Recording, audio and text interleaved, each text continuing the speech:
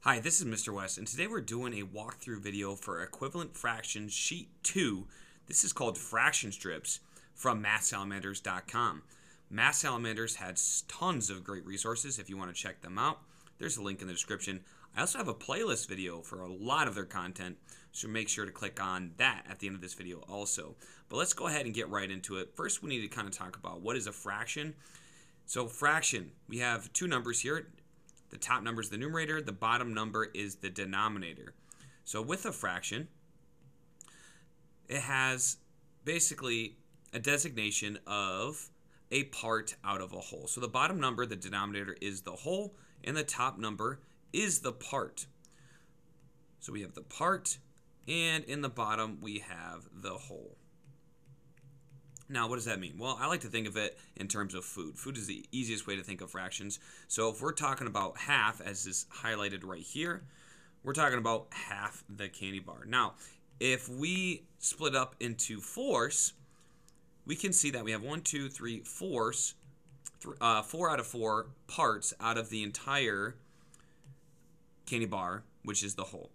So how many parts are there in this candy bar? Well, if we have it divided up into these fourths, then there's 4 parts out of the whole. And then let's say we only eat one of them, that would be 1 out of 4 parts. But we're not doing that for this exercise. What we're doing instead is we're trying to find out what is the equivalent of these parts and wholes, okay? So we don't need this chocolate bar example anymore. We can look at this example, okay? So if we have half, okay, and if, again, we could consider if we ate half the candy bar, let me get rid of this X right here. Okay, if we got rid of that half of the candy bar, what would that be in terms of fourths? And you can see here that we have 2 fourths. So 1/2 is the same thing as 2 fourths. You can divide up these units, the half, into smaller fourths. So if we have 1/2, it's equal to the 2 smaller fourths. And that's all we're doing in this exercise, okay? So what we're going to do here is for each one of these, we're going to look at what it's asking us, and we're going to try to find the equivalent based on what it's asking for. So the original fraction is giving us is 1/2. So what I'm going to do is I'm going to highlight 1/2 here. Okay, and actually I'm going to make my highlighter a bit bigger. We're going to need it. Okay, so I'm going to highlight 1/2. And it's all of this. And if you want to put it in terms of candy bars or food, whatever you want to think of, that's fine. But what I would do next is I need a label in terms of this bottom number. That means that's out of my whole. So if I have 6 parts to my whole, that means each part is 1/6.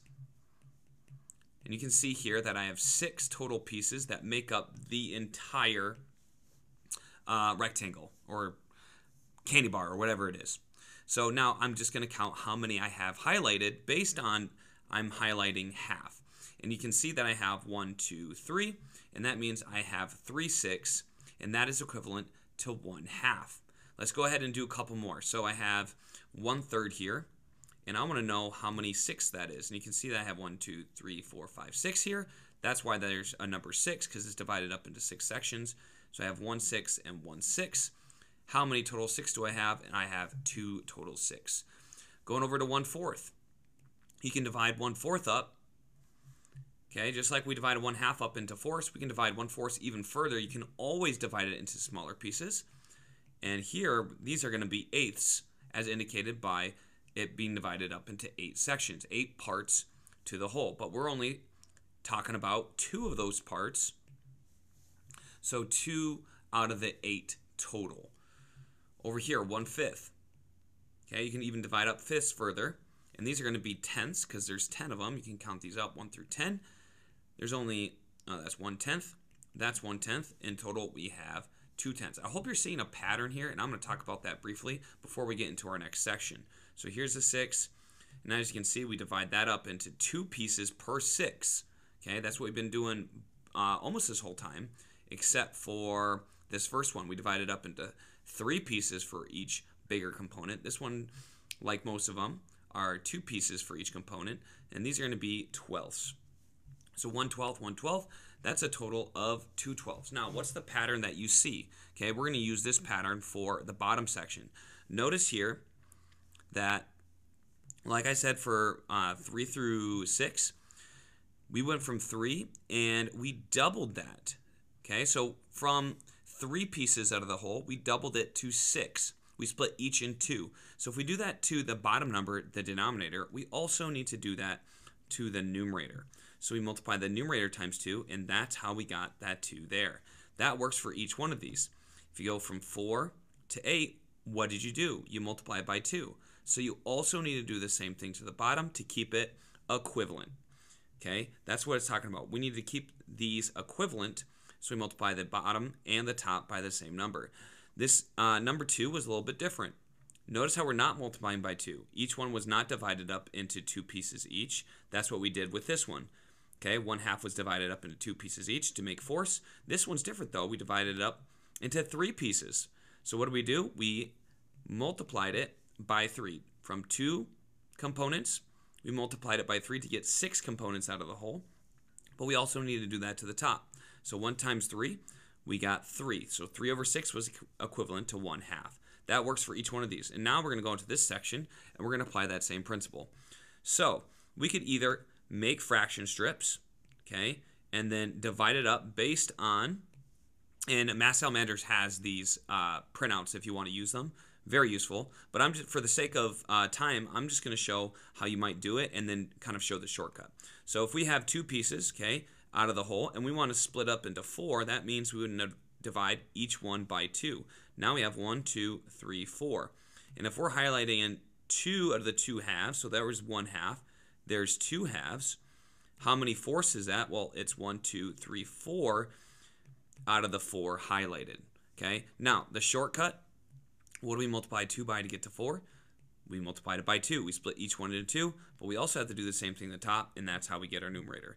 Let's see a blank slate one, number 8. What do we multiply by 4 to get to 8 to make it equivalent? Well, we will multiply it by 2. If we multiply the bottom by 2, we also have to multiply the top. So we multiply it by 2, and we get 6. This works for all of these. Okay, and it looks like most of them are times 2. Okay, that makes it a little bit easier.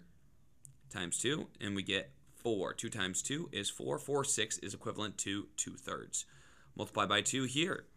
Multiply by 2 here. It's split up into 2 parts, so we double the number of components, and we have 4 out of 10 right there. And I think all of these rest are 2.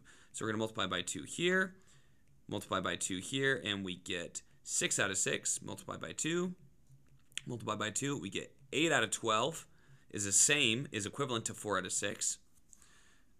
And we multiply by 2, and we multiply by 2, and we get 8 out of 10. And it's one thing that's useful about this is, let's say you have 5 people, and then all of a sudden more people show up, and you're like, hey, I need to split this up equally. How much should I split it up by? Well, you can figure out how to do that based on equivalent fractions, okay? So that's one thing that's useful about this. So we multiply it by 2, and we multiply by 2, and we get 10 out of 12. So there you have it. That's equivalent fractions and Math-Salamanders. If you have any questions on this worksheet, let me know in a comment, or if you have any other questions on any other Math-Salamanders worksheet, also leave a comment. Either way, I look forward to seeing you next time right here on Wes Explains Best.